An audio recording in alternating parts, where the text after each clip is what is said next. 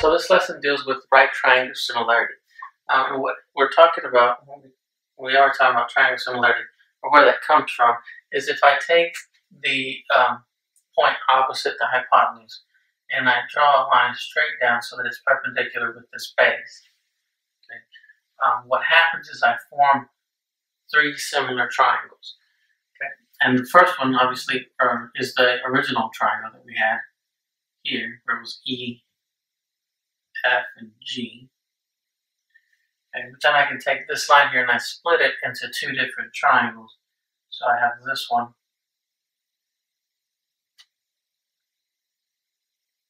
and then I have this small one.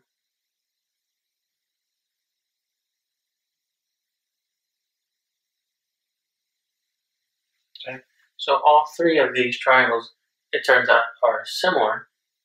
So we can use proportions and the things we've talked about in the previous lessons to find different measurements of these. So that's what we're going to look at. Alright, so now I'm going to show you kind of what I mean by inserting some numbers in here, and I want us to find the value of x. Alright, so these sides are proportional, so what I'm going to do is I'm going to draw, or the triangles are proportional, so what I'm going to do is I'm going to draw this triangle right here and kind of rotate it around so that it's facing the same way as this triangle here. So I kind of put H up here on top. Right, so my 4 is going to go here. And my X is going to go here. Right, so this would be G and this would be F if I kind of flipped it and rotated it. So solving my proportions, I would say X is to, this X would go to the 3, as this hypotenuse, the 4, would go to this hypotenuse of the main triangle, which is 5. Okay, so cross multiplying this is going to give me 5x is equal to 12.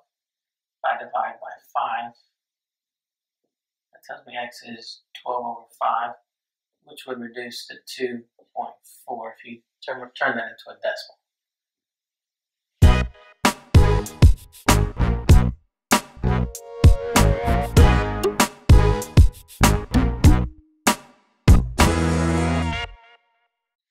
Alright, now we're going to look at what's called the geometric mean, and that says for any positive numbers, A and B, I can find a number, and we'll call that number x, so that A over x is equal to x over B. Okay, and so if I kind of cross multiply this out, that tells me that x squared is equal to A times B. So geometric mean of 24 and 48 is what we're looking for. So I know that the geometric mean is x squared is equal to A times B. So here's my A and B. So I know x squared is equal to 24 times 48. So that means that if I take the square root of everything, x is equal to the square root of 24 times 48. Now in this case, I didn't multiply these together because I can factor the 48 into 24 times 2. Right? And since I have 24 times 24, I know that this is going to create a pair. So this is going to come out of this square root. So I'm going to have 24 square roots of 2. So the geometric mean of 24 and 48 is 24 square root of 2.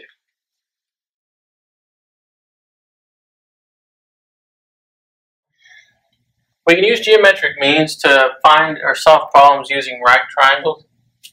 What happens is if I take the opposite vertex and go straight down towards the hypotenuse at a 90-degree angle, it splits up the triangle like we talked about earlier. But it turns out there's a formula I can use if I let that be y, and I let this be let's say 4 and this becomes 5, just some random number so we can set this up. But using geometric mean, it turns out that I can solve this by setting y squared equal to 4 times 5. Okay, so y squared would be 20. So then y would be equal to the square root of 20. And if I factor this and simplify it out, that's going to be 4 times 5, or the square root of 4 times square root of 5. 4 is a perfect square, so that tells me that y is going to equal to 2. That's the square root of 4. And then the 5 doesn't simplify, so it stays inside the radical. And so y would equal 2 square roots of 5. Okay. So if I give you the height, or the height squared is equal to the product of these two smaller segments. The next case would be if I give you one of these legs here to solve for, and I say I call this x. You kind of look at this height as dividing the triangle. So whatever number is here, okay, that's the number we're going to use. So it's going to be x squared is equal to 4. Now, we're not going to multiply, if I put that 5 back up there, we're not going to multiply 4 times 5 because that's going to give us this one. What ends up happening is that you have to take the 4 and the 5 and you add them to get that entire distance. 4 plus 5 is 9. So the way we find x, this long leg here, is we're going to take the 4, because that's the side. The 4 is on the side where the x is at. And then we times it by 9, by the entire length of the hypotenuse. So that gives us 36. So that tells us x squared is equal to 36. And then x is going to equal the square root of 36. Right, since we're talking about length, we're going to take that as the square root of 36 is just 6. Okay. All right. The other instance would be is if I, instead of putting it on this leg, if I put it over here on this leg, and let's call this one z. Okay, then it turns out that it's going to be z squared is going to equal to 5, since z is on the right side and so is the 5 of the height. So then, again, we're going to have to add the 4 and the 5 to get the 9. So in this case, if I want this leg, I'm going to have to do 5 times 9, which is 45. And so I want z squared is 45. We want the square root of z. Okay, so that's the square root of 45. If I simplify this, it's going to be 9 times 5. The square root of 9 is 3. The 5 stays inside, so that's 3 square roots of 5. The other example that I want to show you is if we don't put the variable here, here, or here, but if we put the variable somewhere on this side, let's say we put the x here, and let's say that I tell you this side here is 4 square root of 2, and I put an 8 right here. And we want to solve for x. Okay, well, if you remember, it's always the height squared, so I'm still going to do that. It's going to be 4 square roots of 2 squared is equal to 8 times x. Okay, so when I square this, remember that's going to be 4 square roots of 2 times 4 square roots of 2. Okay. This is going to be 16. 4 times 4 will be 16. The square root of 2 times the square root of 2 is just 2, so it becomes 16 times 2, which is 32. Okay. So I know 8x is 32 divided by 8 tells me that x is